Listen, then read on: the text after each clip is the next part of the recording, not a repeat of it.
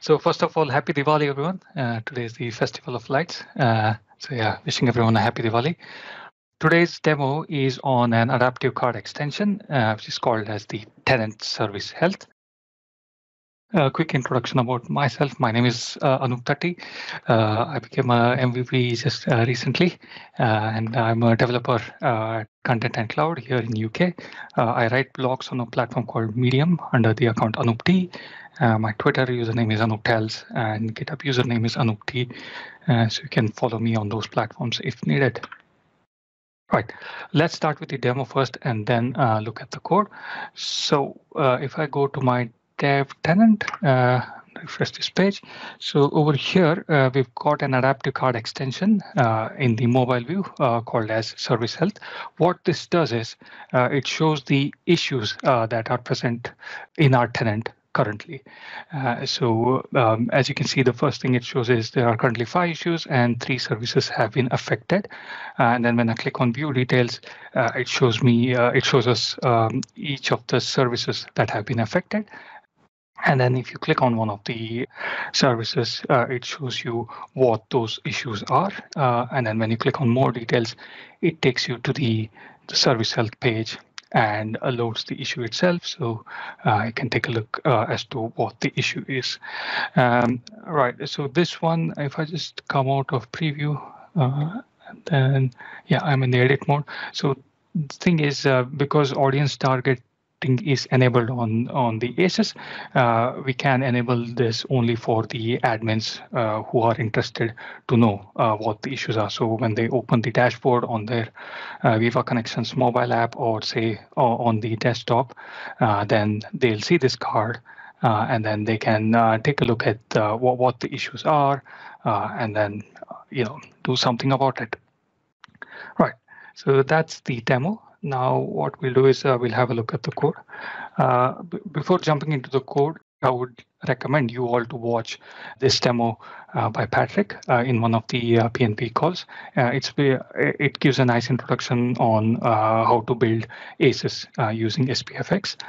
And also, like Vesa mentioned earlier, there was a session in Ignite on the Viva Connections extensibility by Vesa and Waldek. So you can watch that as well or attend the call next Tuesday on the same topic. With that in mind, let's have a look at the code. So I won't go into a lot of detail of the code because those 2 videos will provide you a lot of information.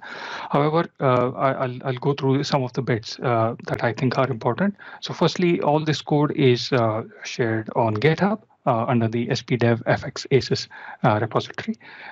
We have one file, the main one, which is called as the adaptive card extension.ts.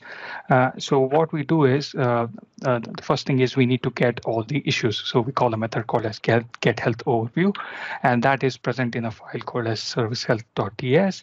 And all we do here is using Microsoft Graph, we hit this endpoint called as service announcement/issues.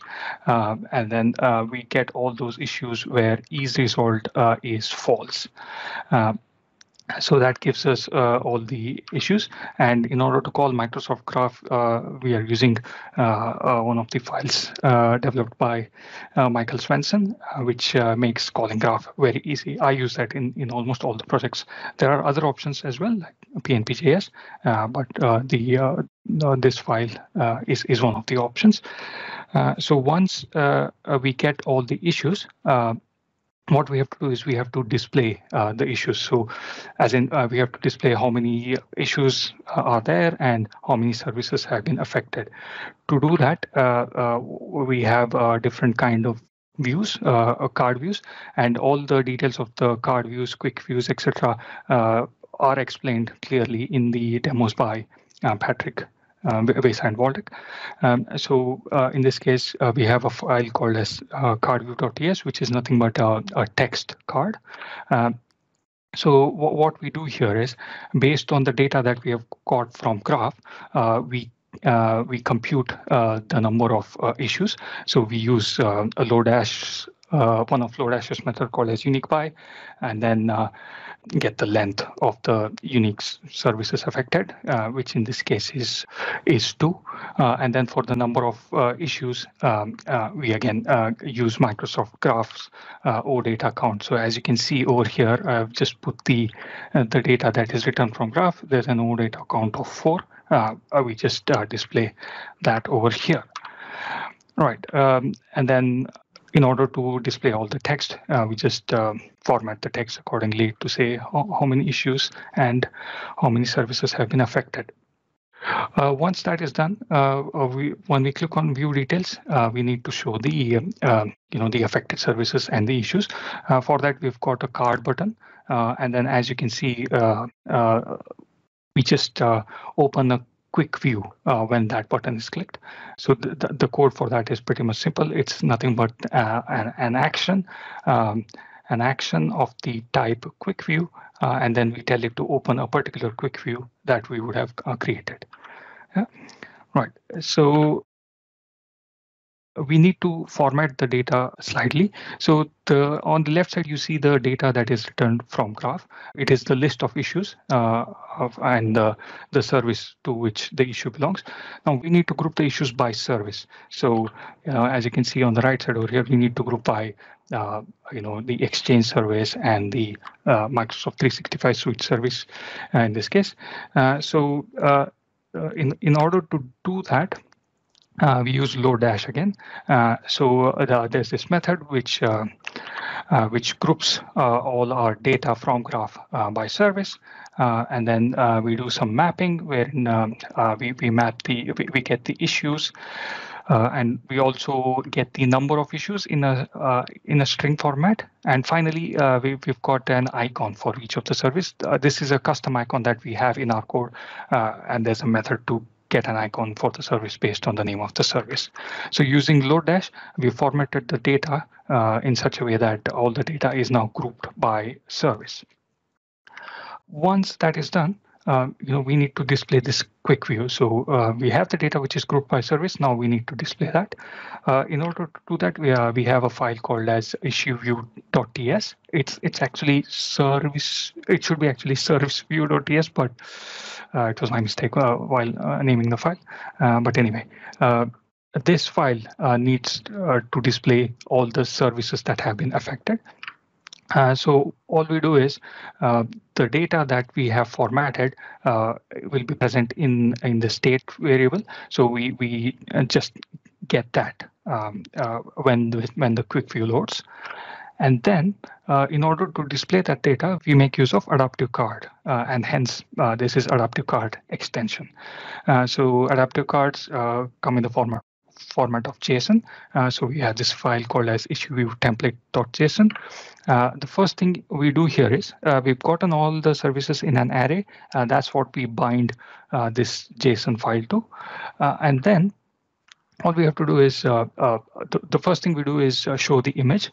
For that, we create an item of the type image, and then we set the URL of that to service icon. Now, service icon is nothing but the data that we set earlier in the formatted data. So on the at the bottom over here, I've just taken the Microsoft 365 Suite object from our services, and we've got a service icon property in that, and that's what we show over here. And similarly, the next thing we do is we have a text block wherein we have to display the name of the service that is affected. Again, in the services array, we've got the name property for each service. That's what is displayed over here. And then we have to display the number of issues for each service. So again, we insert a text block, and there's a property called as number of issues that we have created, and we just display that using the number of issues property. And finally, there's a button.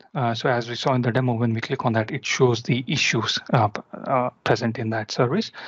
So that's nothing but an action of the type submit. So we add an icon in the base 64 format to that. And then one thing we do here is we create a custom object or a custom property called as service, and then set the value of that to the name of the service. Now, this custom property name can be anything based on what we think is relevant. In this case, I'm using property name as service, and the value of that will be the name of the service itself. The reason why we do that is we'll come to know in a minute. So once that button is clicked, what we do is we show another quick view. That's using the quick view navigator.push. And then the other thing we do is we update the state. There's a variable called a selected service. We update that with the value of the service that we set earlier in the JSON. So in this case, the selected service will be Microsoft 365 Suite. Now let's look at how we display other issues themselves. Again, this is a quick view. So we've got a TS file wherein we set the data. So what we do here is we get the selected service and all of the services from the state. And then based on the service that is selected, we need to get the issues of the service. So that's what we do here. Over here, in the services, we find that service which has been selected, and then we get the issues of that service. So in this case, the service that was selected was Microsoft 365 Suite, and then the issues were, the three issues that were present in or that were associated with that service. So that's what we need, and we set the issues now. Now all we have to do is display these issues. To do that, again, we've got an adaptive card. So what we do is we set the data of that to the issues array that we've got.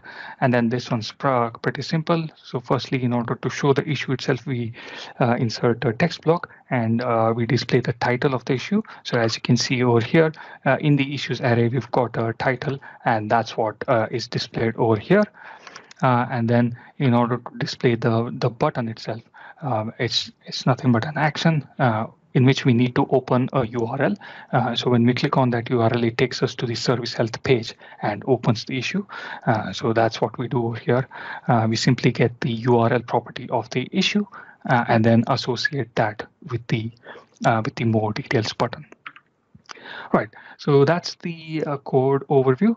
Now here are some resources that were used in the development of this sample. Everything will be shared in the chat.